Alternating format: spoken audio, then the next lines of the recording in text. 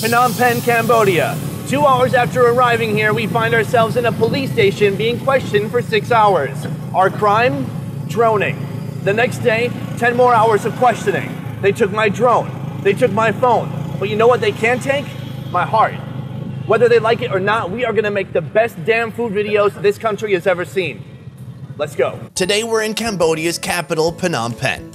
This noisy, energetic city is home to what was once Asia's largest market. Hi, is this Central Market? Yes, Central Market. Welcome to Central Market.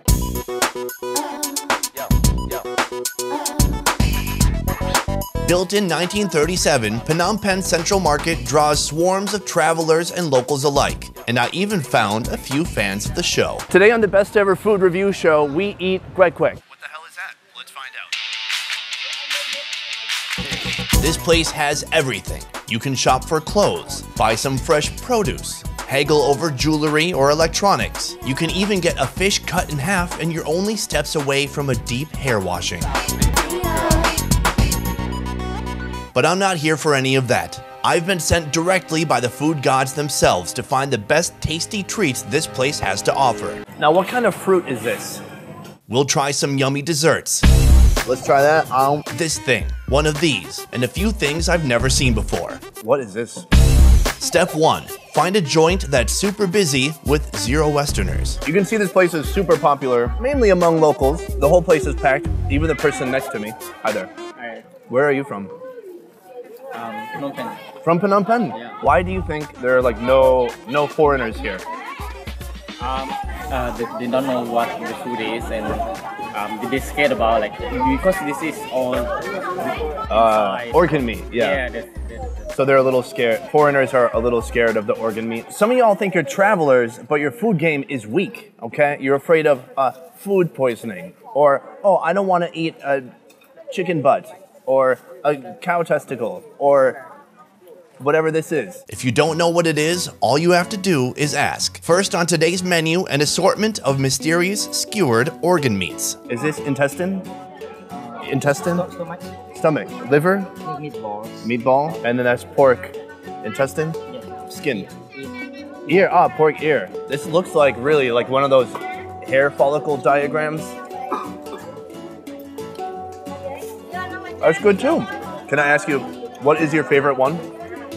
Meatball. Meatball. Lung. Oh, that's lung. Yep, that's the lung. Do I have lung? Yeah, this one. This one. Oh my God. I don't know that I've ever had lung. And I thought it would be more, hollow inside. Where does the air go? Somehow the air goes in here and the animal can breathe. They really all have a similar smell and a bit similar taste. But I think it's all about the texture. They all have like a different feeling. Yeah. That's good. Do you like the lung? Do you like the texture? Yeah, like it's The lung it's like chewy, but not hard. So it's kind of chewy and soft at the same time. So it's all about finding the texture that works for you. This spot is adorable. Next time you're at Central Market in Phnom Penh and you see these skewers, I mean, they're about 25 cents a skewer. Give it a try, What do you have to lose? I mean, well, aside from the obvious, but come on, do it. You gotta build up your immune system eventually. From your restaurant, what is your most famous dish? I have a noodle soup, and I have a fried noodle, and I have a chicken with a steamed rice, and I have a fresh spring roll. All of that sounds amazing, but I'm looking for something a little more next level than fried rice or spring rolls. It's as big as my head. Central Market also has a huge seafood selection, including whatever the heck this thing is. It looks like if you had a lobster and then just cut off the tail, and then somehow just the tail was alive still. You got me.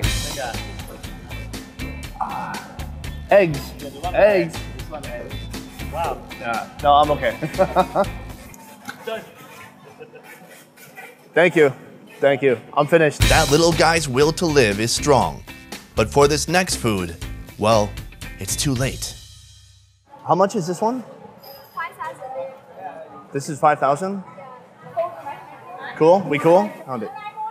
Boosh, thank you. Somebody posted on YouTube a while back saying that I should eat squid The thing is, you know you lived in Asia for way too long when squid is no longer weird. It's just kind of normal now. Like even in Korean movie theaters, they sell buttered squid and popcorn. Like you can get squid and popcorn at the theater in Korea and probably other countries too. So today she has barbecued up some squiddies and I'm gonna eat them. You understand how this works by now, right? I get the food and then I eat it. But what happens after that? Nobody knows. Oh, I'm not even exaggerating. It tastes really good. And the little ends, you know, you could call it like the little finger of the squid. They're kind of crunchy and burned. They're all carcinogen-y. It's perfect. It tastes so good. I mean, it feels so good. It feels and tastes right. If you are trying to slowly get into, you know, travel foods, I'm gonna try this new thing. Don't start with the coconut worm. Don't start with that. But do start with some squid because it doesn't have a strong flavor. It often just tastes like whatever sauce you put it in, and the texture, it's, you know, everyone's had calamari, so it's not that much different than that, just without the breading. Ah, can I look at it? This one banana. Whoa. This is banana? What is that one? Palm. Like a palm tree? Yeah, palm tree. You can eat a palm tree? I didn't know you could do that. Okay, we're gonna try this because it always freaks me out when I see it because it looks like bars of soap. So there are a ton of these desserts where you put the ice in the dessert to keep it cool, but also you get the crunch of the ice. It might seem a little bit odd at first, but there's so much that's right about it. Okay, again, she said this is palm. I don't know. Someone in the comments can correct me and call me an idiot, but I don't know what it is for sure. To me, it looks like a bar of soap. And I love the smell of soap. So let's hope it's also the taste of soap. Okay, here we go.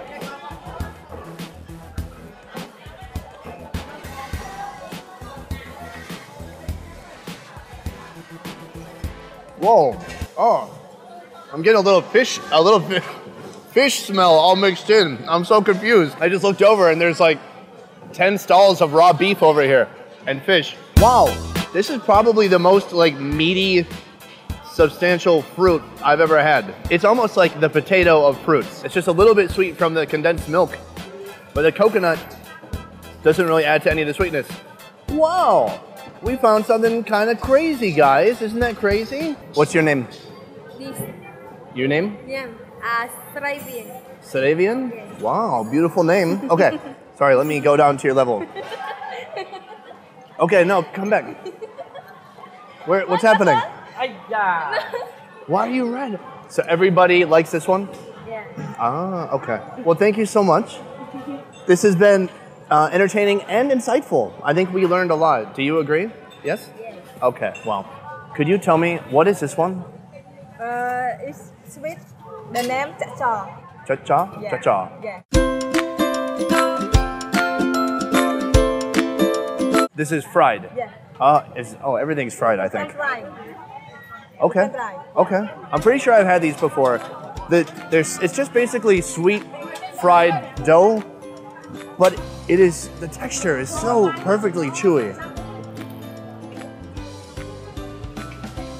And again, it's just kind of like a big piece of dough that's been fried, and there's nothing wrong with that. Inside is super doughy still. I mean, it's cooked, but it's doughy. And the outside is crunchy. And together, it's what God intended, you know, for us to eat. That's probably my favorite dessert in Southeast Asia, is that one right there. Wrapping things up with one final dessert, a classic found all over Cambodia, the fried banana. This is a fried banana. They've made a batter, okay? We got a batter, and there's egg, there's rice, there's coconut and sugar, and that's what's coating the outside of this banana. It smells very banana-y in a fried way, very good. Good.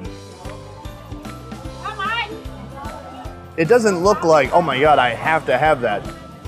But it has such a nice exoskeleton crunch. The best kind of banana exoskeleton. And then a soft, sweet banana on the inside. It's hard on the outside and a little sensitive on the inside, like me. This is only a tiny fraction of the food available at Central Market.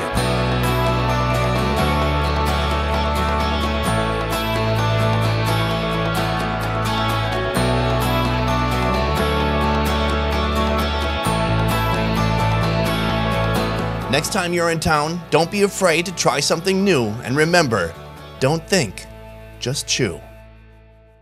Happy Lunar New Year. I hope all your lunar dreams come true.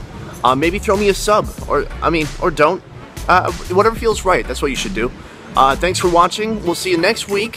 What's up from Vietnam? Peace.